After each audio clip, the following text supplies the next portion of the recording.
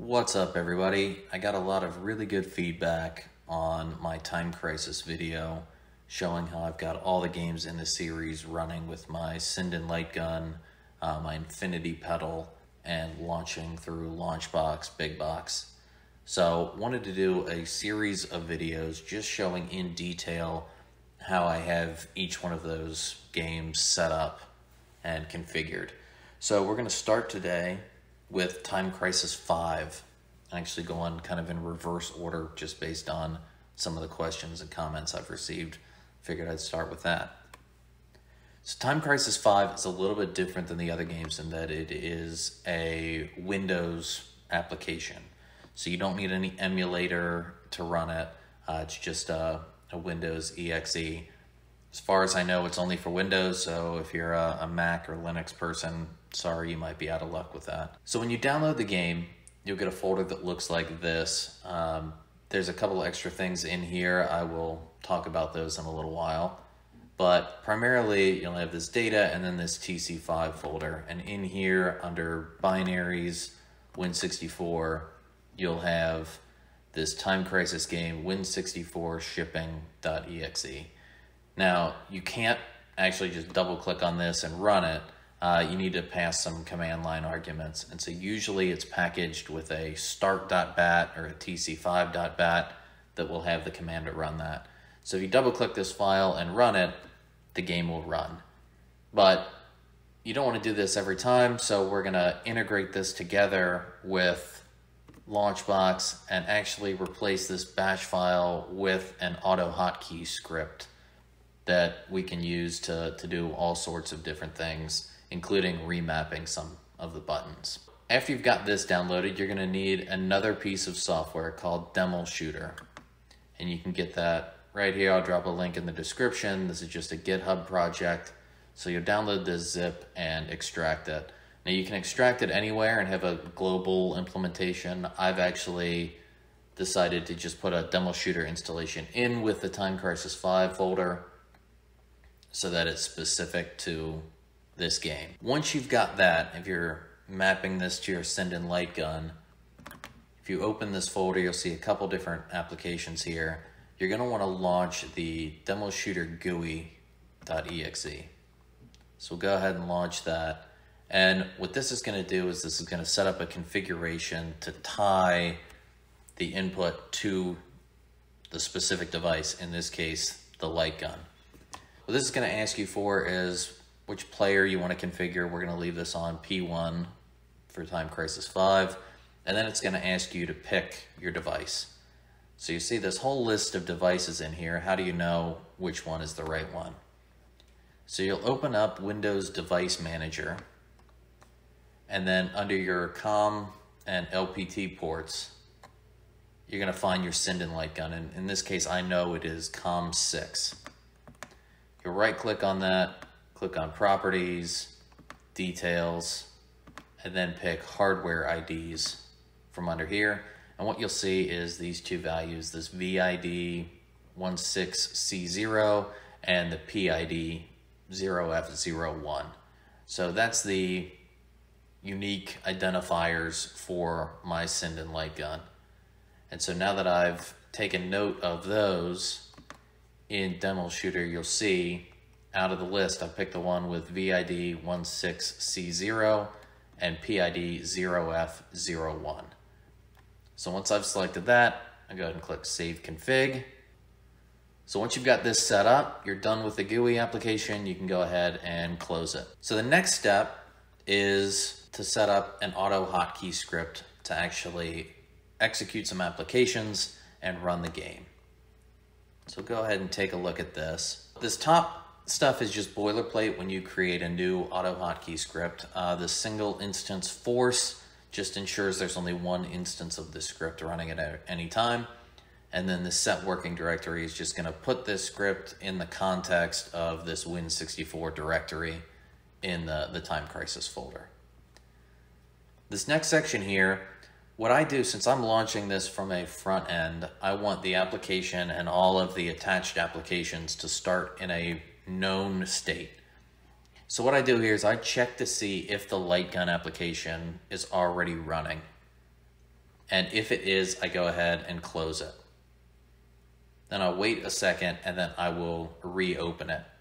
So this ensures that, let's say, for some reason the Lightgun app was already running, maybe the border was already up. For this game, I want the application running, but I don't want the border to be generated by the application. I'm going to be doing that through ReShade, and I'll show you that in a bit.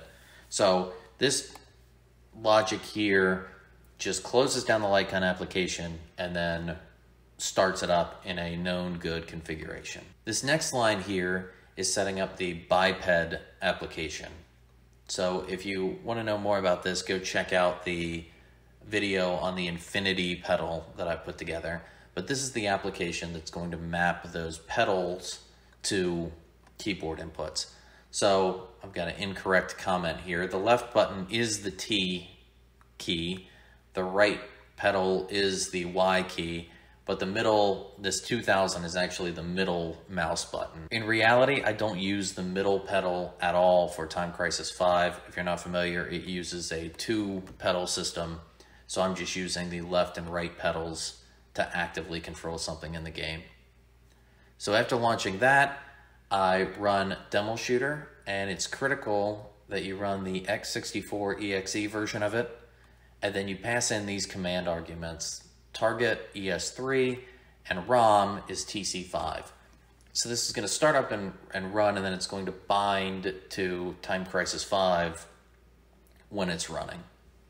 And then finally, I would just wait a second to make sure everything's up, and then I launch Time Crisis with this no ini flag, the language flag. In this case, it's Japanese. There's a bunch of different language flags that you can pass in here. I've tried several. Everything is always in English when I try them. So I'm not sure exactly what this does, but I'm just leaving it as Japanese because it seems to work perfectly. And then this play side argument. The game does not yet support actual 2-player, but you can pick in single player mode which side you want to play from. So in this case, I'm using play side 1. There are some optional arguments to this. Let's say you're playing on a 4K display. You can pass in the arguments ResX and ResY, and then pass in the resolution that you want. And that'll get you an upgraded resolution, assuming your graphics card and PC can handle the upscaling. I'm leaving mine as default, which is 1920 by 1080. Next, we get into the button mapping.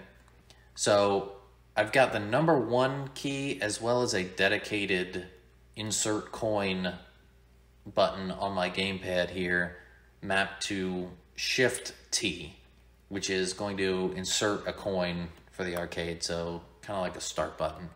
And then the number 5 here is Shift H, which is going to toggle the crosshairs on and off. And the other reason I picked 1 and 5 is that is a button that's mapped on my Sinden Lightgun to either insert a coin or send a 5 to turn the crosshairs on or off. I don't use the crosshairs at all, but it's there if I need it. Next, we've got the middle mouse button. If you click that, what that's going to do is actually send the scroll wheel down 1 click. And this is used for, in the arcade, there's a button on the side of the gun that allows you to skip past cutscenes. It also allows you to change your weapon. This is just going to map the middle mouse button, again, another button on the Sinden Lightgun, to a scroll wheel that activates that function in the game.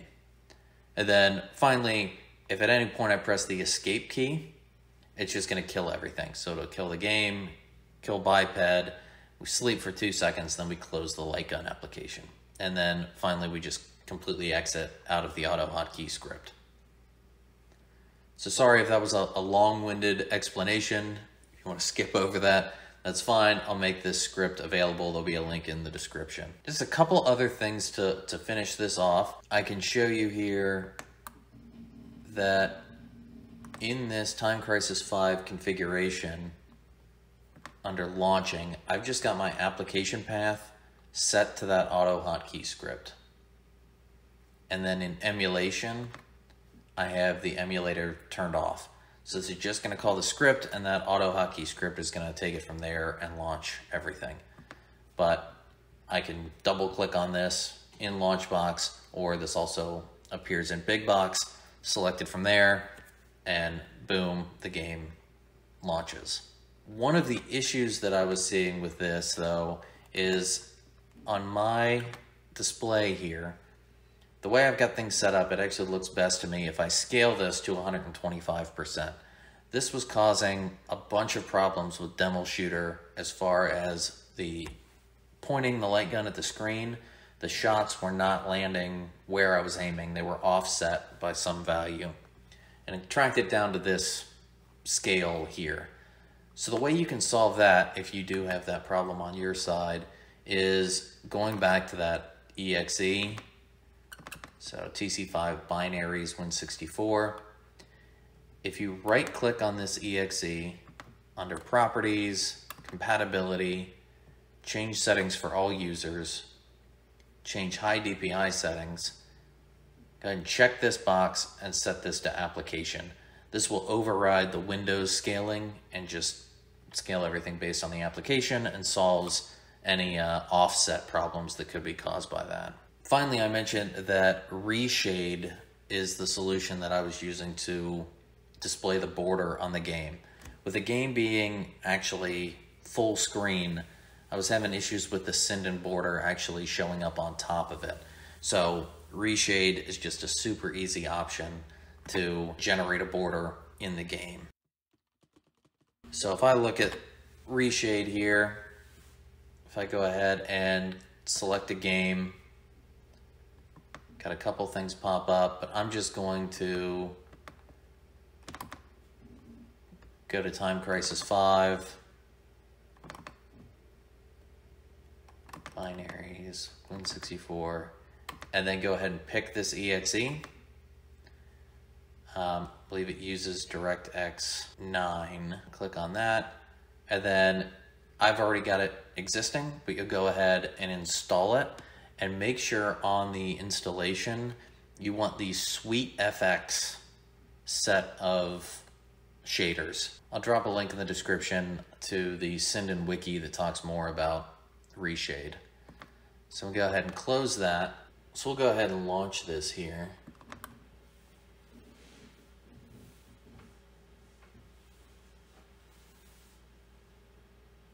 You'll see it pop up, and if you look at the top left-hand corner of the screen, you'll see a little message about ReShade.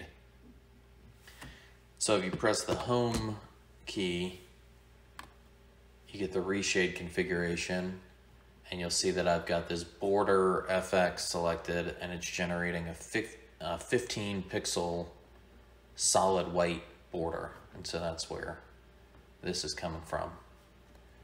And so this will generate this each time the game launches, and so with the light gun application running in the background, I've got tracking with my light gun right from launching it. So everything gets started up, everything is ready to go. You don't need to push a button to generate the border, you don't need to do anything special. The game's just set up and ready to play right after launching through the front end. So I hope that was helpful. If you have any questions, let me know in the comments. I'll try to respond to them, and look for more videos on how I've got things set up coming soon. Thanks, everybody.